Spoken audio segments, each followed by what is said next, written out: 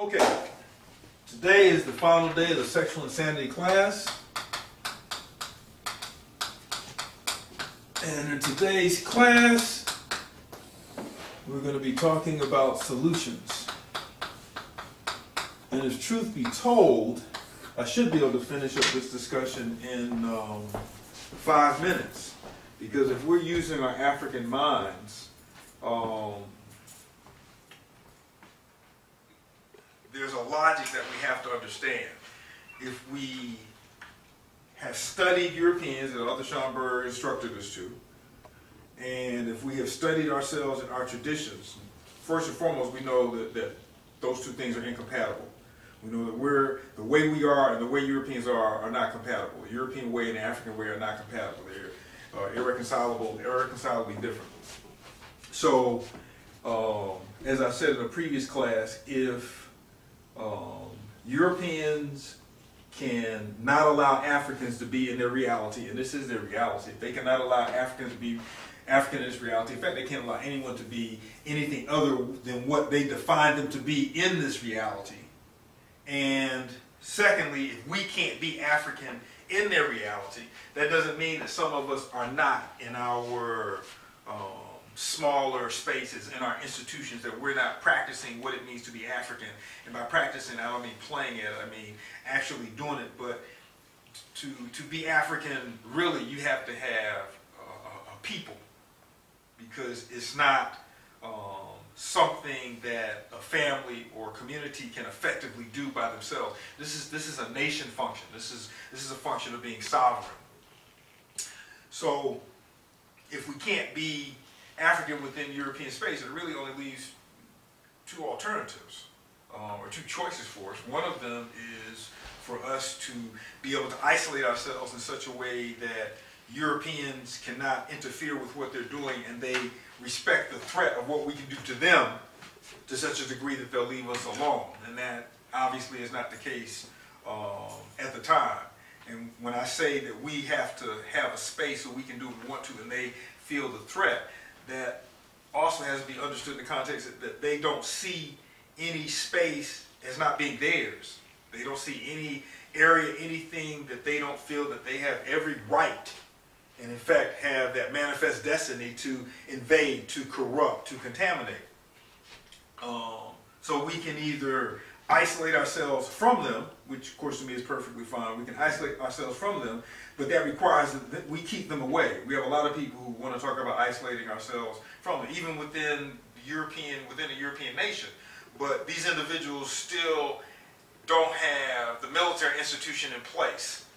So you're dealing with a people who invade anybody, anywhere, for whatever reason possible, whenever they feel like it. And yet they're going to allow you to have this space within their space to do whatever it is that you want to do without you being able to militarily repel them and to spank them in such a way that they know never to try that again. When you're talking about solutions to problems, we're talking about being under siege for 2,000 years. We're talking about trying to attain independence, liberation, empowerment, sovereignty. We're not talking about us just getting a little more leeway, or us tolerating what's going on and just crying about it until we've gotten so far involved that we become so involved in their society, in their culture, that we don't recognize ourselves anymore. That's not what we're talking about. We're talking about being African. We're talking about remaining who we are. And the only way that you can do that when you have another nation or other nations of people who see you as fuel, who see you as food, who see you as a toy, is that you either have to stop them in one of multiple ways. There's got to be a way of stopping them. There can't be a discussion. Every time a discussion has occurred between us and other people, we have always come to the discussion table, at least since the time of invasion forward. We've always come to the table from a position of relative powerlessness. We might not have recognized it as such, but the conversation, the peace talks, the whatever they were in place long enough for them to figure out how to go ahead and destroy us. Okay, so it was never a matter of them thinking that we're going to respect these people. We're going to leave them alone in their space. We may trade with them, what have you, but they're sovereign and we're sovereign. I mean, the record shows, just in terms of the indigenous people of this land, there was never a peace treaty that Europeans didn't break. No, all of them were broken. So the history, when you understand the history, the history tells you how to deal with what have you. If you understand a person, then you know how to deal with that person. If you just met this person, you really don't know how to deal with that person because you don't know their history. They can tell you anything. But when you've seen this person over and over and over again say the same thing over and over again, and you recognize that this person is doing nothing but lie, then you know how to deal with that person. Right. And we can't come to any table. Really, as far as I'm concerned, it doesn't need to be a table. The table time is over. We finished that discussion. And of course, I can hear people now saying, oh, well, they have the military might, and they have this, and they have that. It's amazing to me how black folk, African folk, who will say that we are a genius, that we came from all of this, all that, and that nothing is impossible. Anything that you can imagine, you can do. When it comes to the liberation, empowerment, and sovereignty of African peoples, suddenly, wait a minute, we got to think about this. Wait, we can't do that. Can't come somehow works its way into the equation. This can't be one of those things that can't work into the equation. It can't be one of those things also that requires instant gratification. It took a long time for us to get into this position. It's going to take a long time for us to get out of this position. But the goal now is to increase the momentum. We're not starting this, okay? But to increase it. In fact, it never really stopped. It's our job to increase the momentum, okay? To make sure that our children understand how serious this is. To make sure our children understand this better than we do. So when they get to the helm, they're not, well, should we go over there, or should we go over here, or is this really that important, or, you know, it's time to party, or whatever. No, this is a serious thing. This is a very serious thing. And when it comes to African sexuality, which to me is about as close as you can get to them, this is definitely an area that we can't play in. The two key factors, I would argue, that are making this so difficult: fear and ignorance. These are two very critical factors, mostly here, even though there is quite a bit of this, but in general, because sexual behavior is one aspect of a people's being, or of a person's being. Okay? So when you look at all of the aspects, and in every aspect of their life, menticide rules, then there's something bigger at work. And fear is the primary factor here. We are looking to see what their response would be, either consciously or subconsciously, before we think, before we act, before we say anything. We're trying to figure out what their response is going to be immediately, before. So we're acting in a way that they would want us to act. However, and this, of course, is not an issue here. And really, I would say that this is not an issue here, because I know everybody who's here in this room. But for a lot of us, this is. We are, trying not to jump around, we are a family, child-centered people. This is what we are. That means that our families and our children are supposed to be the first priority in our lives. And that doesn't mean that we undermine our own potential as individuals. We don't give so much to the children that there's nothing left for us, that we can't be who we are, because we're supposed to be the models for them. So it doesn't mean that we it's like the what's the song? Something about the children are the future, blah, blah, blah. Okay, yes, that is true. Absolutely that is true. But the question is, what kind of future do we have if the children are modeling themselves after parents who are afraid and ignorant? Okay. So they are our center. The family is our center, but that's not supposed to take from us. That's not supposed to take from the front line. That's supposed to add to the front line. So if we are family and child-centered, and we know that this is killing us, that this is attacking our children, then this automatically ought to be overridden. This should be the priority. What people will do for their children, What I've seen people do for their children, that same thing should apply here when it comes to sexual insanity. And there shouldn't be any area of compromise. Either it's insane or it's not. And there can't be any excuses there. There absolutely can't be any excuses. Who is that?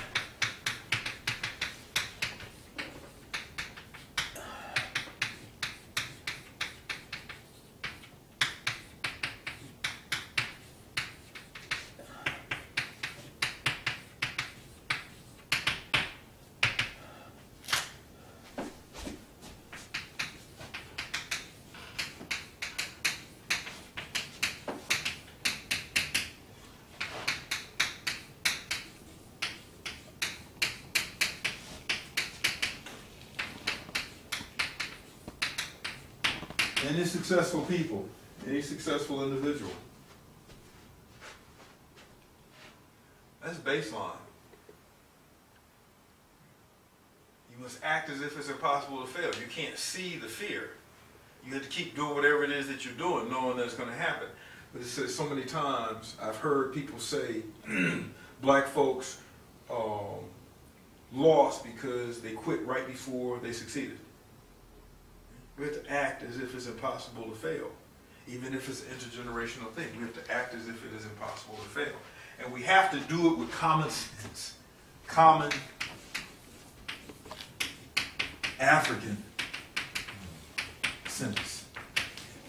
Not just common sense, because not only is sense not all that common, but also if you're thinking out of the European's mind, then you can end up with a common sense that does not assist African people. We're talking about common African sense. We can't see the problem and come up with a solution that flies in the face of reason, that doesn't make any sense. And that's what we're doing in a lot of these cases. To me, the perfect example of that is with our approach to solving the homosexualization of African people, particularly African children. Common sense, and I'll approach this as a disease. We'll use the word disease to describe it, even though that's not really what I call it.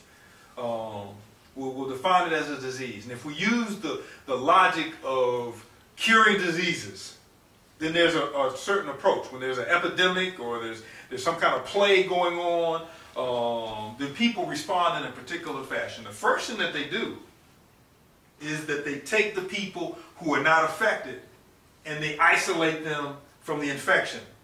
That's first and foremost. They don't do anything before they do that. The first thing that they do is they isolate the people from, I guess the most recent example is World War Z, which we went to see, Baba. Okay. I didn't know it was about zombies. But it was interesting. There was some, of course, when you go with the right mind, you're looking for certain things. The first thing that the people did, and the best example in there was Israel, which of course was amazing to me, just like with the Twin Towers, they somehow knew first. You had, they created this space, which was already in the working, where they were able to isolate the people who were healthy from the people who were ill. That was the first thing they did. Then they went about the business, okay? Then they went about the business of destroying or taking care of the disease. What do we do? And this really came out of discussions that I've had with folks when I've traveled, and these are valid inquiries, and they're heartfelt, and people will come and they'll say, well, you know, my son is homosexualized, or my daughter is homosexualized, or my best friend is homosexualized, or, you know, blah, blah, blah. You know, what can I do about it? And outside of me, you know, saying you need to talk to like Africa, you know, or what have you, my immediate response, especially if it's a question that's not like a personal, it's a question that's asked from the audience, is we are going about the solution as backward. And it's not that these people are not important. The problem is that we are trying to cure the disease before we're protecting our children. So while we're focused on these one or two adults, all of these children are being violated. It's sort of like the same logic when I was asked, well, why are you dealing with children now when you're teaching in the school? Why aren't you dealing with adults? Why aren't you dealing with counseling? I said, because they are the ones who are most likely to be receptive to what's being said. They're the ones that are more open-minded. They're the ones who are the best thinkers as far as I'm concerned. So I deal in terms of numbers. I'm going to be here, what, 20, 30, 40 years. I need to affect as many people as I can within that time frame. I'm going to be able to influence, if you will, more children than I'm going to be able to influence adults. So logically, I'm going to deal with that. That's the same logic of if the children are not infected by it, then you protect them first. Once you have them protected, then you go and you handle the problem. And then the problem kicks in there because we're talking about this as a disease. Most homosexualized Africans don't think that they have a disease. They think that you have a disease because you have an issue with their insanity. So they're not the problem. So you're expending all this energy trying to heal them when they don't want to be healed. If anything, they may want the attention, but they don't want to be healed. It's sort of like white folks who we're trying to spend so much time trying to convince them that they're being racist, blah, blah. That's the furthest thing from their mind. This is functional for them. This makes perfect sense for them. So for them, you're the one that's crazy. Okay? So we're approaching the solution to this ass backward. And when you do that, you're never going to come out on top. Now, solutions.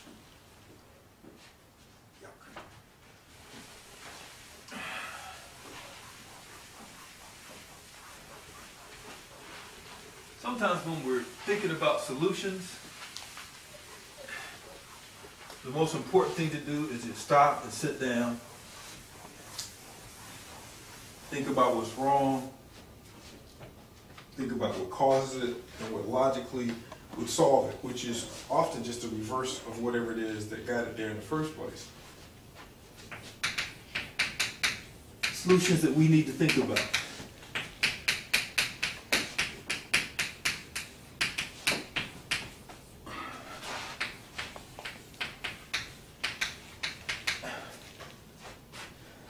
Things that allow our children to be easily caught up in the rhetoric of being homosexualized. This extreme individualism that we have adopted. Jerry Clark said, following people who don't know where they're going. We have adopted a European mentality, something that works functionally well for them, very well for them. And we've brought up our children, and we're still bringing up our children in a way that, what was the quote from the Okotos?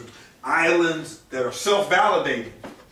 So you don't have any say. You don't have any control. In fact, you're old-fashioned. You're outdated. You don't know what you're talking about. You're not hip. You know, your logic is flawed. It's ancient.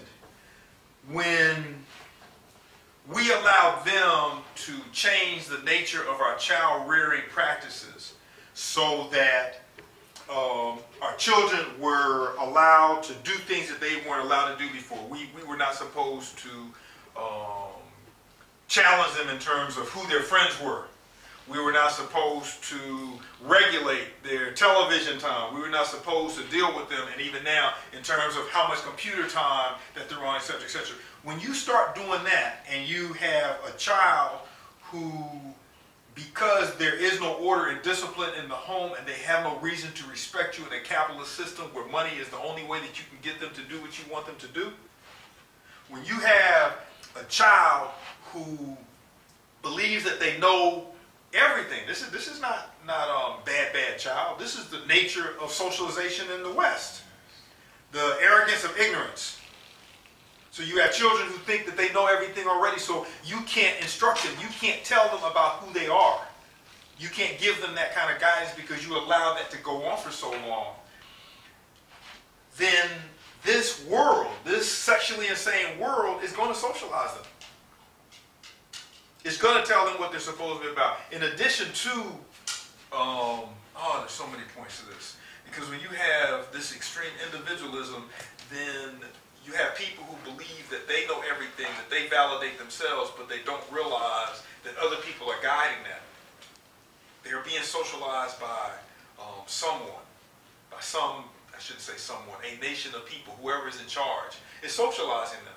If you can remove the parents' control from that, then they become completely socialized by this alien force, this alien culture, this alien society. When you have that situation, then the child is going to go the direction of that. And in fact, they're going to be motivated in multiple ways. One of the ways, which is very, it's getting stronger, is the peer pressure and the, if you will, generation gap. So what happens within a generation gap? You have the idea that the people who came before you are backward. The people who came before you don't know what they're talking about. The people who came before you are wrong. You are right. Whatever direction you go, you're right. Whatever individual direction you go. And even though you're not going in some individual direction, the direction that you take still is going to conform to a certain set of parameters.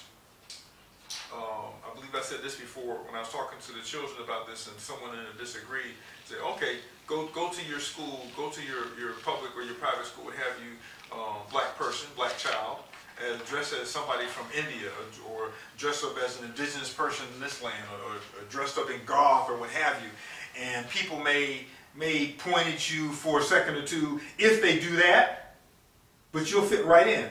But walk in there in full African attire and see how different the response is. So even though we're making these individualized choices, these are choices that fit within a certain framework. These are choices that fit within a white supremacist framework. Okay, so when you have the idea that old folks don't know and that you do, then your job really is to be the exact opposite of them. So if your parents and the older folks are heterosexual, then your job is to become homosexual.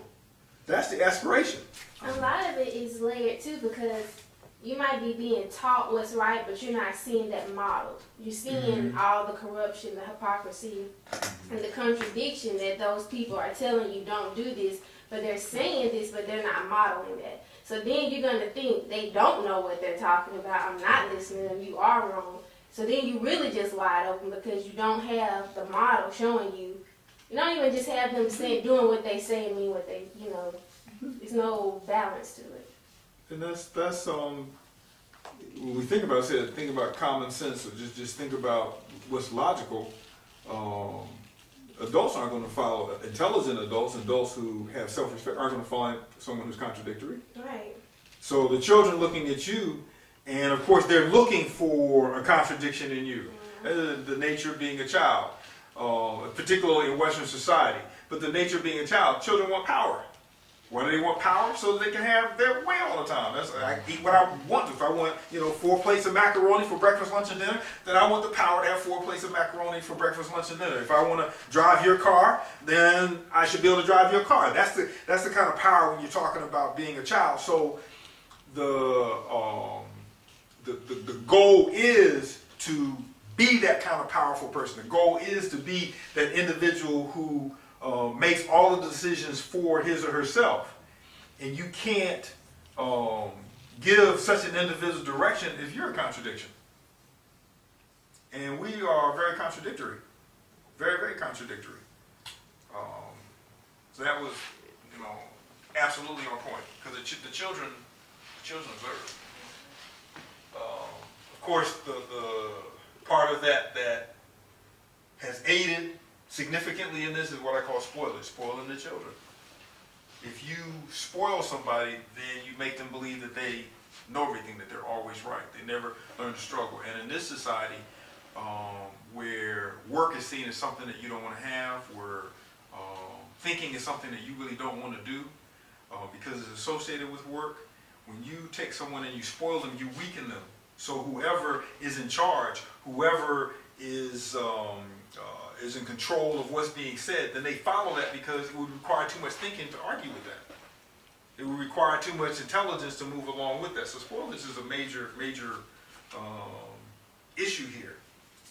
Now, really, that's all I want to talk about in terms of this raising of our children. Really want to talk about some solutions.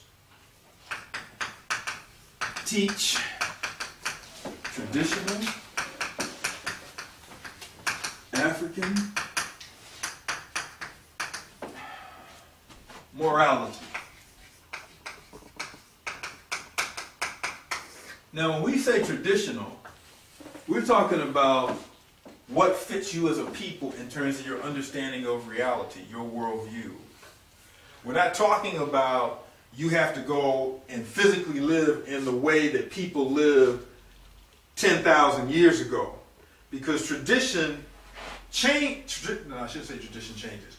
Tradition modifies itself to fit the social environment that it's in, the technological environment that it's in. But some things don't change.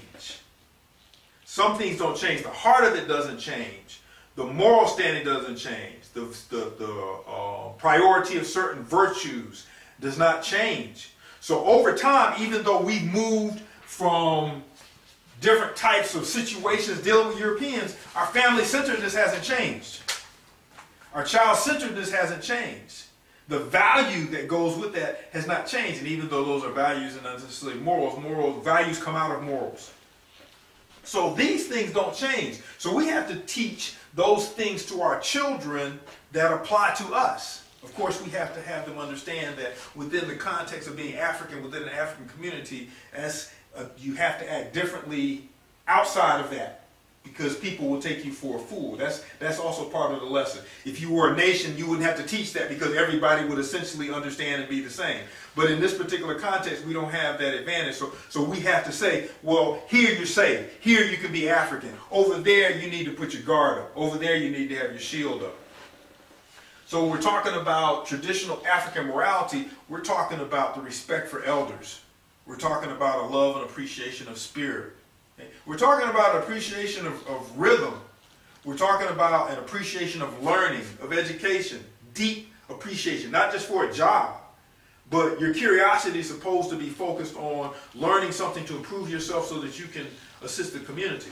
You're talking about a priority on assisting people, especially those who have less than you do. These are African priorities. This is part of our tradition. And that doesn't change based upon whether you're an oppressed people, or you're a sovereign people, or you're living in the desert, or you're living in the forest land, or what have you. That doesn't change. Those things remain constant. That's what we have to teach our children, those basic fundamental values. Complementarity, man and woman. Those are basic fundamental African values. Those are part of our tradition, and that has to be taught to our children so they will understand who they are as part of a people. Otherwise, you can't make arguments based upon other people's logic. They have to understand who they are, and then when silliness comes at them like sexual insanity, they know that something is wrong. They automatically know that something is wrong. Of course, we have to study, because most of us were brought up in this insanity, and most of us do not know. Most of us don't have the slightest idea what African morality is, African ethics. So,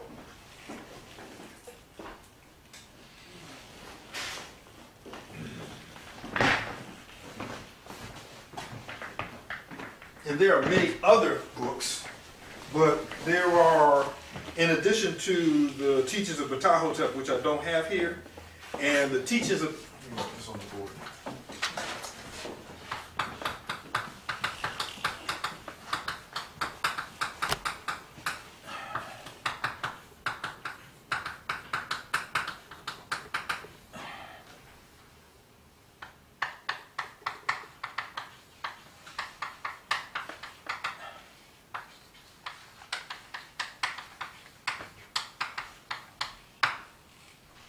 I think I spelled his name right. That's back here. This to me is like the perfect assignment. It depends upon the reading level, comprehension level of your middle schooler, but for middle schooler, high schooler, and the teacher or the parent to do this with the child, where when you look at this, you understand the mind of Africa relative to these things. And here you understand the mind of Europeans relative to these things. And they're different. They're very, very different. So it's also important that when you're teaching about African morality, then you also have to teach about European morality so they have a comparative base or a base to contrast with. So in terms of African morality, the Teachings of Ptahhotep, Malana Karenga's The Hosea is a very good discussion of our traditions. Let me pass these around. Chukwunyere Kamali's Person, Divinity, and Nature is a very, very good book. He's in the UK. Onatedla Sankofa, African Thought Education, which focuses on education, but there's so much in there about our sense of morality that's not funny. Moshe's The Heartbeat of Indigenous Africa, and even though there's a little confusion on his part there, he's still very clear, and I don't even know if I want, because this one can be a little bit difficult for folks to read, but I'll pass it around. Anyway, I think that it needs to be read.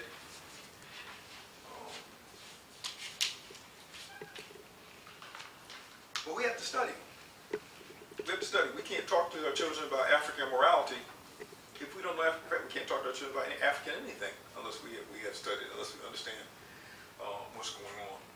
And books like The Teaching of Ptahhotep and The Hosea can be read with the children. The children can read that just as easy, and they will get a very good understanding. Both of those are the words of our ancestors, not our words. These are the words of our ancestors. So we have to study too. Another solution involves removal of alien from African spaces, because the alien is a carrier of his people or her people's mind. No matter what they do, no matter how hard they may try, it's going to come through. You are what you are. Okay? This brings to mind a story. I believe it was Hakeem Edabudi. It wasn't a story, it was an analogy. He was talking about rats. And he wrote this during the 60s, 70s when rats and roaches were a big problem in our community, particularly the slum ghettos. The time when lead paint was a big problem because a lot of children were pulling it and there was poison in them. Roaches, of course, are everywhere. And the rats were a problem not only because of the disease that they brought, but because they would eat flesh. So you had babies that were being attacked by rats, being bitten on, eaten on by rats. And the analogy went, if you came into your baby's room and you saw a rat, gnawing on your baby's leg, what do? Do you try to negotiate with the rat? Do you go to the kitchen and get you some cheese and try to charm the rat away from your child? Do you put the child in some kind of child care and go to rat school so you can learn rat language, so you can communicate with the rat better? Or do you corner the rat, take a baseball bat, and beat the rat to a pulp? Most of us pick A, B, and C.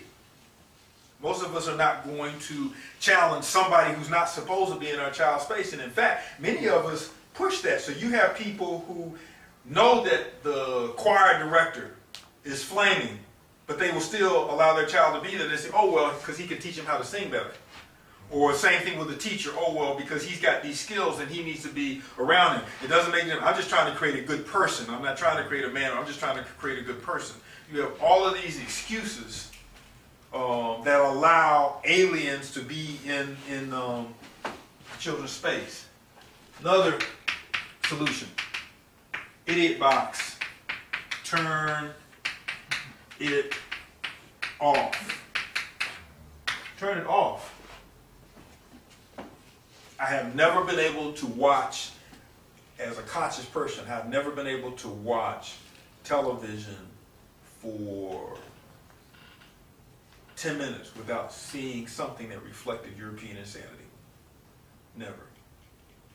And this is very important on impressionable minds. Seeds are planted. They know this one exposure will last a lifetime. Everything that goes into your head remains in your head. Everything that goes, everything that you see, you always can see. Everything that you hear is going to remain in there. It's a matter of recall or what have you, but still everything is going to be seen, everything is heard. And if we know that this is bad, I hear people talk about this thing all the time. All the time. And the next post I'll see is something about a television show they're watching.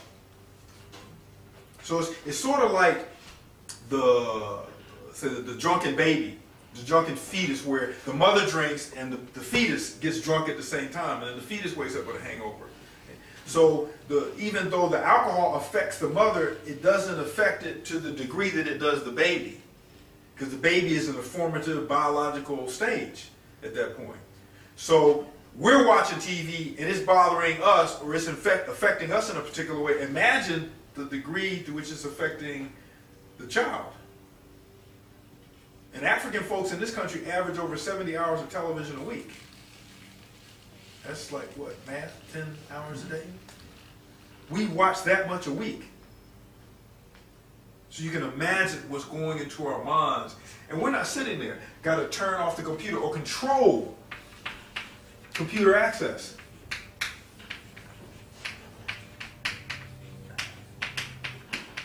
That was a beautiful commercial that was on recently. You all see that I double dabble with the TV, right? When I'm eating, absolutely. Because you can't do anything while you're eating. You can't like play chess while you're eating. You can't, so you gotta have something on there. So I watched the old folks channel. And there was a commercial on where this boy was in his room supposedly doing some research about a volcano on his computer. And his mother came to the door and checked to make sure that was what he was doing. And he said, yes, you know, and she left and she comes back an hour or so later. And as soon as she walks in the door, he's got the computer, so he hits that button and the research thing comes back on. For that whole hour, you know, what is he watching? If he's an American child, if he has that curiosity, then he's somewhere he doesn't need to be, or somewhere he shouldn't be. And I said before, if you go to just Yahoo, you got Yahoo Mail and your junk mail, you got all kinds of stuff in the junk mail. All you got to do is click on. All you got to do is go to Google and type in sex, and everything that you could possibly imagine will come up, or any other word that the child might have come across in one of these ads to find out what it is, because that's what Google's supposed to be for. It's supposed to get you answers, supposed to give you definitions, right? So instead of asking mom and dad, who are so old and the definitions they give would be so outdated, and plus they're extremely boring and long-winded, I just go to Google and the problem is solved. Okay, so they are being infected by these. This is not an accidental. The most of course, my computer language is outdated. The most clicked on, the most gone to sites are child pornography. The second most visited sites are bestiality. Yeah, because this is what's new. This is the latest. And that's what this culture teaches them in terms of progress. Anything that's new, anything that's different, that's considered to be progress. So you're old. You're like old school. So if you want to stay on the cutting edge with the language, with the sexual behavior, with the food, whatever it is, then you have to be, you know, always on the cutting edge of this. So if somebody says bestiality, well, that's something that people haven't seen, and everybody is whatever it is they when they rush to it, then that's what's going to be, you know, seen. That's what they're going to be attracted to. And these things are addictions. They're very easily addicted. There's a reason why pornography is so popular, even among people who may want to get away from it. It's because it's so addictive. It like takes over your priorities. It doesn't involve thinking. So we have to monitor the media closely. And then another one, which folks definitely aren't going to like, monitor friends. And that includes associates. Using common sense. Why is your child going to your teacher's house after school? Why is your child going anywhere near your teacher's house after school? Why is your child always in such and such a person's house when they're not home, but mom is there or dad is there? So we have to monitor the child's associates, friends. And I see absolutely nothing wrong with that. Of course, children do, because children want power. And in this society of being extremely individualistic, you're not supposed to have any say whatsoever, or who they talk to, what have you. But our ancestors understood that parents are pretty smart. And they're smart because they have some experience. So they've been around people and been able to a significant degree generalize as to what kind of person that is, and what kind of person that is, and what kind of person that is, and whether they want that person to be around their child because of what they're trying to mold their child into, the kind of adult they want their child to be. So to me, good parents, just like when I was a child, good parents will tell you, yes, you need to be, watch her, see what she's doing, go play with her, because I know who her parents are, I know her character, I've seen her in class, blah, blah, yeah, you can, but him, no. Don't go there. And we did that not only because we had a healthy fear of our parents, which I think is also good, but because we knew that our parents loved us and they didn't spend their night trying to figure out how to make our life miserable. They were looking out for our best interests. And even though we might not have agreed with it, I wanted to hang out with him. But I knew better because of that healthy fear, and because I assumed that as my parents, as the adults, that they knew more than I did. But the spoilage factor makes children think that they know more than the adults do. So the goal for the child comes to be, since the parent has the wallet, the goal comes to be, how do I manipulate the money out of the parent? That becomes the life's goal. That becomes the life's goal. We see too much of that. Absolutely too much of that. From this, we'd have to say,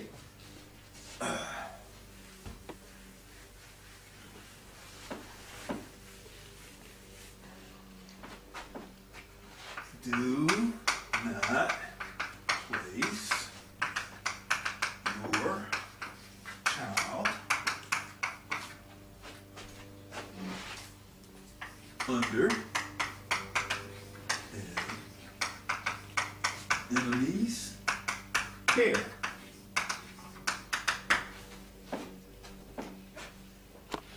I don't know. These just sound like common sense. Carter G. Woodson and Malcolm both said it quite well about the kind of people who allow the enemy to educate or to care for their children.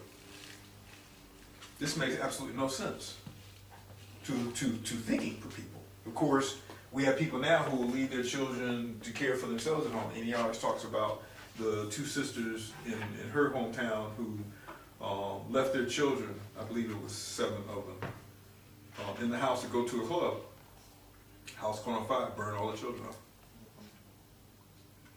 But in a way, even though I know that's wrong, I can't get upset with them. I have to get upset with the society, with the process of socialization, with the values that have been instilled in them that would make them do that logically. And to see this as something that they should do. These weren't bad people. And this is where the logic of our ancestors, the traditional logic of our ancestors come in, because our ancestors said you don't blame the person, you get upset at the act itself. So you have to analyze why that act came up. And the ancestors also understood that if somebody's got an issue, somebody's got a problem in your community, in your village, what have you, then you look at the village. Okay, so if this person's got some kind of psychological issue that's going on, then you don't sit that person on the couch, you sit everybody on the couch. How could this have happened in this space? You don't just look at that person and point finger who bad person. You look at the entire village, the entire community to see what's wrong. That would allow this person to do that, would lead this person to do that, would make this person think that this makes sense, that this is not care. And of course, most folks, when they say enemies, they're going to immediately think Urugu. But to me, that's also Negroes with a lower N, lost souls. And within this category, if you will, particularly what we're talking about, homosexualized Africans.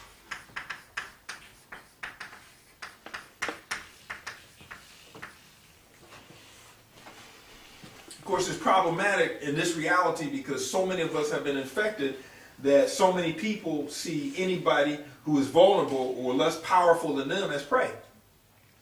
So that can be very difficult to do. But you're supposed to take every precaution possible. That's what good parents do. They take precautions. Good parents act. They don't react. They understand what's going on in society. They understand how people are socialized. They understand the insanity here, so they don't take chances. If they heard a rumor about this guy over here, then they're not going to send their child to that person until they have thoroughly checked out that rumor. Okay.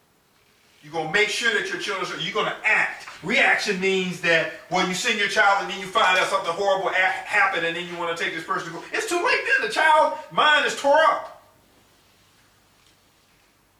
Okay. So good parents act. They don't react. So you automatically know you don't send your child to a European. Period. That's just understood. That's automatically understood. I don't care if that person will be a good person, bad person, indifferent. That's automatic. We know we're at war. And you automatically don't send your child to a Negro. I don't care if it's in your family. This is too many mistakes, and all it takes is 1 second. All it takes is one conversation with that individual, and that logic stays in that child's mind and quietly fights against you until they're old enough to leave you. Because that's another thing about children, particularly children who are raised in conscious families who don't really want that kind of discipline in their lives. They're smart enough to know how to act the way the parents want them to act while they're concealing what they're thinking. So that's growing, but the deceit also is growing because they're learning how to manipulate so they're not found out for what they really are or what they're really about. And you don't find out until they leave home. And then you go into shock. Why did you eat that? What are you wearing that? You did what to your hair? It's been there. And often, that's a result of conversations with people that shouldn't have been around. Whether it's peers or family members or what have you. You have to be very, very careful. Very, very straightforward. Two of our friends, younger friends who relatively recently got married, at their wedding ceremony, they explained to the folks who were there, because most of their family did not understand, did not want to understand, and were still doing everything in their power to bring their son along the Negro way. And they explained at this thing, we trying to be nice about this, but we don't want you bringing, white dolls. We don't want you doing this. We don't want you doing that. And those things have to be explained, so you at least have some rules laid down. And then when people disrespect your space, you've already made the point, and then you can stop that, and you can keep that person away from it. I don't have a problem whatsoever with family members. I love my family. But you're not going to disrespect me being African. Period. That's the end of the discussion right there. Because I'm not going to disrespect you being a Negro. Okay. Also, well, at least not to your face. Also, two most important things that come out of this, well, I'll say three. And it sort of sounds like I'm talking about things that we need to do in general in our community, in general as families, whether we're talking about sexual insanity or not. But if you're doing these things correctly in general, then they'll understand that that's wrong. And they won't be able to run into a situation or be involved in something where sexual insanity can occur. They will not be in that position. Okay. Develop strong, long. I'd even go so far as to say annual. Lasting for a year, 9 months. Rites of passage programs. Separate one for boys than for girls. And if any freak comes along and says, oh, well, I know enough about my masculine side and feminine side to have both the boys and girls rites of passage program, run. Run. Children in tow, run. That individual is lost. That individual is sexually insane, whether it's visible or not. And we should know by now that deceit is one of the main ways by which sexual insanity has been infused into our community. Deceit is like the most important thing. The deception is beyond words. We're talking about developing our children along lines of traditional African morality and understanding of who they are. We're not talking about a program where you go for a month, month and a half, 2 months, you learn how to sing Kumbaya together, you get a little red, black and green scarf, you get a new name, and you learn how to hit a drum a few times, and you've learned your lineage back 1 or 2 generations. We're talking about you developing an understanding of your traditions, developing an understanding of, in the case of boys, what it means to be a man, in the case of girls, what it means to be a woman. Developing a clear understanding of your responsibility, of your power and your responsibility of that power to the community. An understanding of what spirit is about, of what divinity is about, the divinity within, an understanding of who you are. That takes some time. That takes some reading. That takes some study. That takes some conversation. That takes a lot of videos. That takes a lot of lectures by elders in the community. That takes a lot of nights out in the woods where you sit there and you have conversation where people get comfortable because mom and dad ain't nowhere to be seen and these are the fellas. Or these are the sisters, what have you. And that takes some time. You can't do that in 2, 3, 4, 5 months. So you're talking about a rites of passage program that's going to be 9 months, 12 months. And when this group of boys goes to its next level, to the next year, where they're going to have a new rites of passage program for them, then they're also going to be responsible for helping to educate the boys who are in the year behind them. So in that way, they develop a deeper understanding of what community means, what responsibility means. It's always phenomenal. It always brings a smile to my face whenever I see boys given responsibilities that are a little bit bigger than them, whether security or something like this, and they do 20 times what they could be doing just to prove to themselves, not to the people who are watching, whatever, but to prove to themselves just how good they are. So in order for you to teach something, then you have to know it. You can't just, so for them to be able to have that responsibility is a major statement for them. In these rites of passage programs, and one of the most damaging things that I have seen over the years in rites of passage programs is when you have a numbers priority. And of course there are other ways, but a numbers priority, where you're more concerned about the success based upon the number who went through versus the quality of the minds that come through. It's very important in that respect to know the minds of the parents. Because the people who are doing the rites of passage program, their minds should be in line with the minds of the parents, whose sons and daughters they are bringing through this program. I have seen too many times, too many hurt, disgusted, battered rites of passage leaders so disappointed because of what they saw the boys and or girls do when they left the program. Because they were never there from the get. And when you looked at the parents, you could understand why. Because the parents weren't there. Put the boy in the rites of passage program because this will teach him a little bit about manhood, and I really didn't have anything to do with him over the summer anyway, so here you take him. No, this is something serious. When you're talking about developing boys and girls for the front line, this is very serious. Very, very serious. So you can't, this is not about play, and you have to have parents in line with that. So it's sort of like school. You say the school is supposed to be an extension of the home, or what the school teaches is supposed to be a reflection of what is taught in the home. The same thing should apply with the rites of passage program. What's going on in the rites of passage program? And if it's too African for you, you don't need to have your child in there. If there's too much discipline in there, you need to not have your child in there. If it's too heterosexual for you, you need to not have your child in there.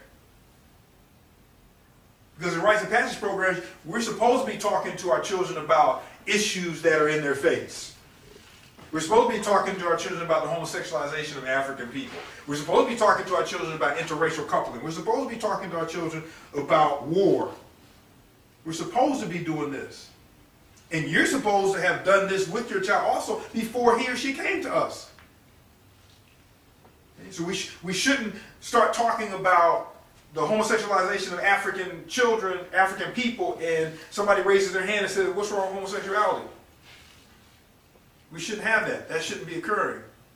So we're trying to train our children to man the front line. We're trying to train a particular brand, a particular group of people. Not everybody, because everybody is not able. Everybody's not capable, because they're too deeply involved in their mental side. So we have to be very selective, or you're going to end up throwing all of your energy and time away. Throwing it away on people who do not know and do not want to know. And that's like I see people trying to argue with people, trying to convince them to be African. You can't convince anybody to be African.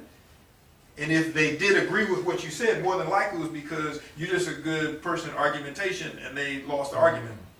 Otherwise, you didn't do anything. Okay. Build schools. Which is, of course, intimately connected to that. We have to build our schools.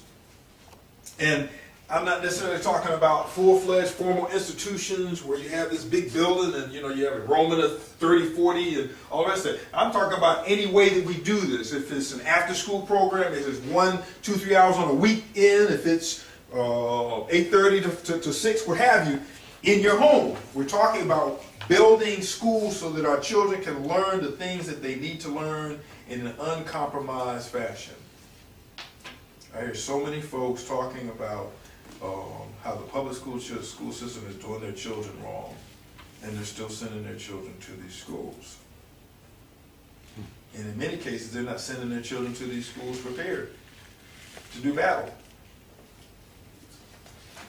It's different. Sometimes you do not have a choice, but you still do the best that you can. You still infuse into your child the best you can. And you tell your child, okay, this is between you and I.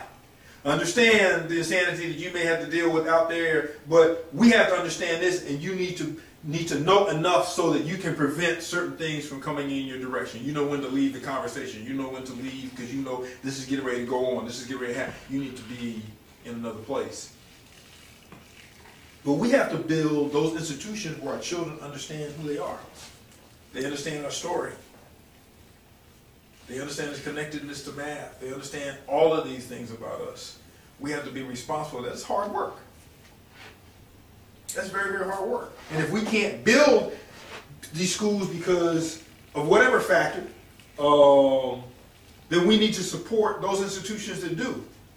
And not just financially. Our children need to be there at these institutions that have the same mindset as we do, that think like us as an extension of our home.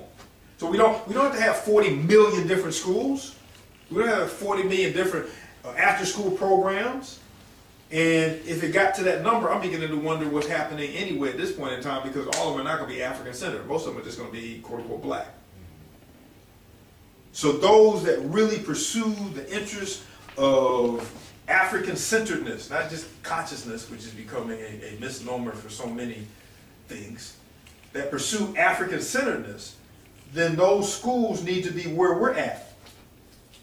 Like in the old days, where a parent would come and volunteer an hour a week because that's what they could give. And when you had 30 parents, then you had virtually somebody there, you know, all the time doing this. Or a parent worked at a business someplace, so once a month they bring in a ream of paper.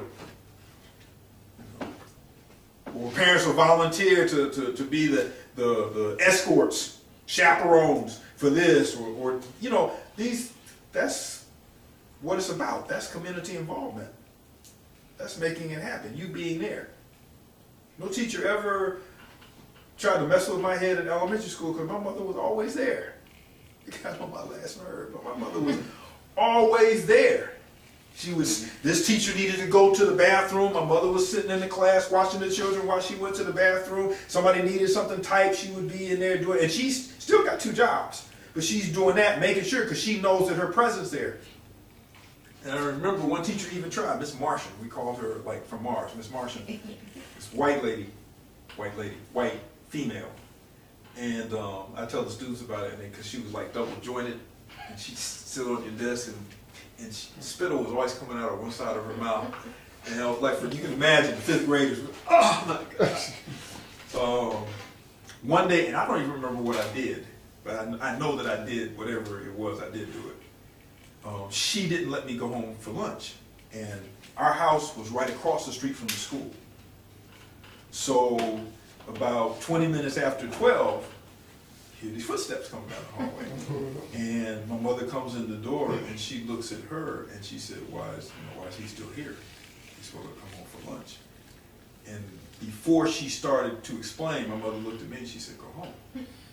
I went home. I never had another problem. I don't know what went on. I don't know what was said. I didn't see any marks, so I assume, but that was, and when you have that type of situation where everybody's so close,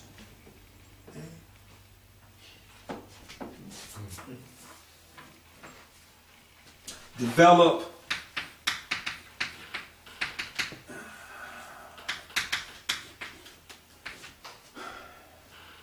conscious. I'm really not liking this word. Center. Community. Collectives.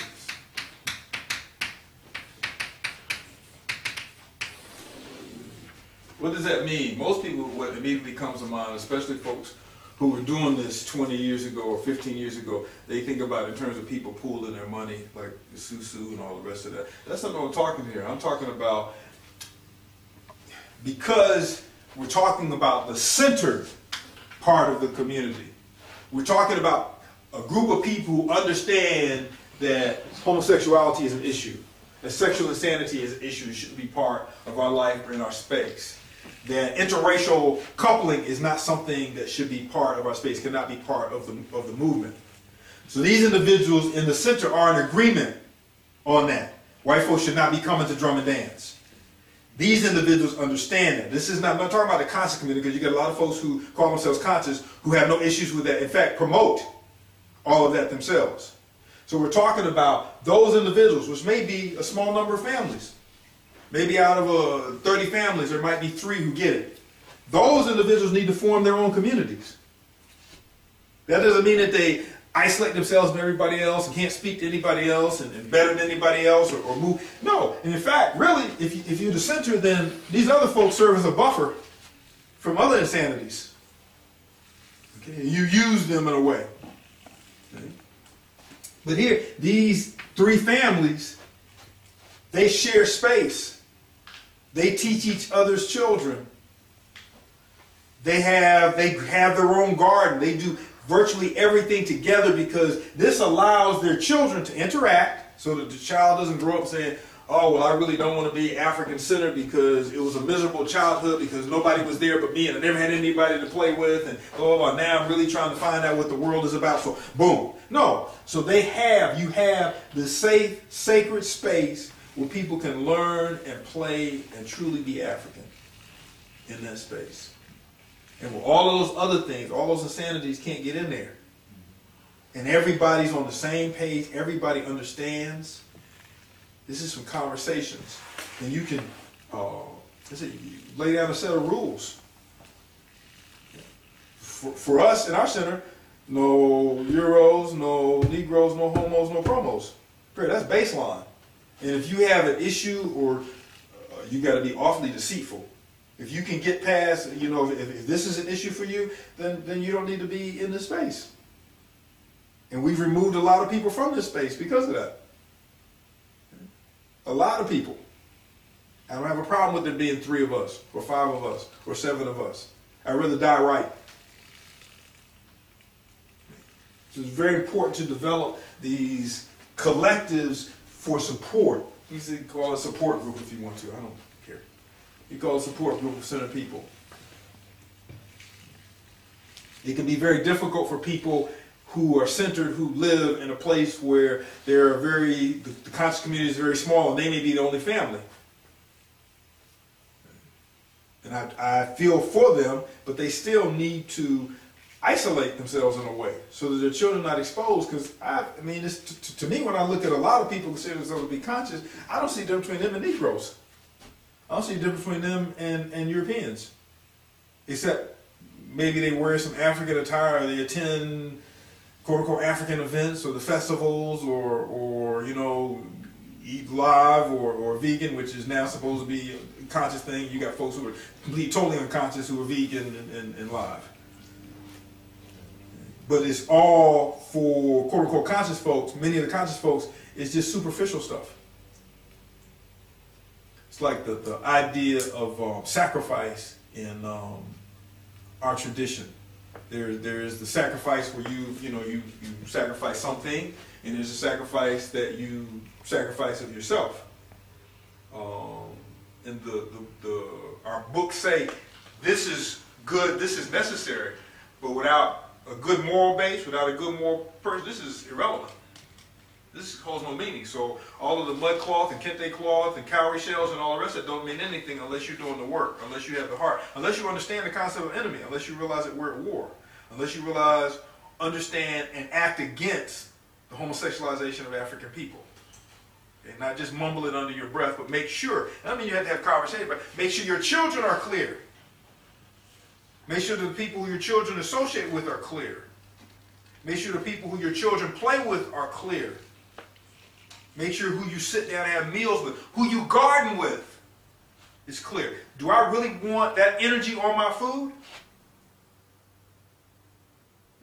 All these folks are into the energy and the crystal, all the rest of this stuff, and yet when it comes to that, no, this is energy. Everything is energy. So that kind of energy shouldn't be around what we eat, what we wear, what we buy, who sits in our vehicle with us. That kind of energy shouldn't be there. These should be choices. One strategy that I found that's been really helpful in putting seeds of that community collectives in kids, because it's like 5 to 11, is really transforming their thinking from that competitive nature to cooperation. They have to do everything together. If you don't all work it out, nobody gets anything. Just really making them grow in those type of situations, because that's that extreme individualism. It's so hard to break. Especially if you have a large family and you got to be isolated, you want to do that, it's best to just get as many cooperation building skills that you can do with the family, everybody. Friends, so you get out of that competitive mindset. I think that gardening is probably the best avenue to that for a lot of people. I've seen children who would, battle, and then you put them in a garden, and they can work. They can work together. Of course, the garden is also very revealed about character, because you see the difference between people who work hard and the lazy ones. Well, I always tell them, they start to complain like, your ancestors didn't get a break. Mm-hmm. This was sun up to sundown. They didn't have a choice. Mm-hmm. So don't bring your complaints about these few hours. Mm-hmm. So that, you think about what they had to go through. So they shut up real quick then, So. I would have been a slave. I've heard that so many times, bro. Yeah, true. Me bad. Yeah. He ain't going for that. Not even hardly. But that's very, very important. Like trust. It's a glue that takes time to develop. It isn't because I say I trust you. It's got to be demonstrated repeatedly until it gets to a point where, okay, yeah, I don't even think about it anymore. I don't think about lack of trust, whatever. And to start out folks young on this. Oh, and that's another point which I think we talked about it before. But, no, we had talked about it before, but I think it needs to be really those people who those children who you want to match up with your children. You need to know them from children. Because there's a lot of deceit going on in there, a lot of surgeries, a lot of fake this, a lot of fake that. You don't know who your child is marrying. You don't know who your child is going to be with. And that's another advantage of this space. Since marriage is very important to African people, very, very important to African people, it's foundation of the family, children, all the rest of this. Since marriage is so important, then when your children, before your children are born really, then you need to be looking for someone for that, some ones that person, your child, can choose from. That would make a good compliment for that child. And you want, I imagine, I know I do, I want the person with the best possible character for my child. And the only way to really tell a person's character is if you've seen them for a long time. Because people lie. People deceive. Somebody tried to start up a online dating service for conscious people a number of years ago. And it fell through the floor. Why? Because everybody was lying. Everybody was lying. And the sad part for them was that they then said, okay, well, let's go to the elders in the community. And I talked to them later, the difference between elders and olders. They said, let's go to the elders in the community and then have them tell us about the character of these individuals so we'll know who, and you know, set them up. And then the elders, or the elders were clear. Some of the elders, they were, you know, whatever, you know. So you have to be in someone's space. You have to be in the children's space who you want for your children. I don't think that's selfish. I don't think that's not child marriage, because your child is still going to make the choice. We get lost in this really stupid Eurocentric logic that the children didn't have a choice who they were going to marry. Yes, she had every right to say, no, I don't want him. End of discussion. He had every right to say no. Well, he was usually the one who was after. But he had every right to say no. I don't want him. So that wasn't the case. You want to make sure that there is a pool there available for your child. That's what you want. So that your child can find someone to work with. So your child can find someone to have as a compliment, somebody to love. So, what we're going to do now is, I'm going to stop because I'm through.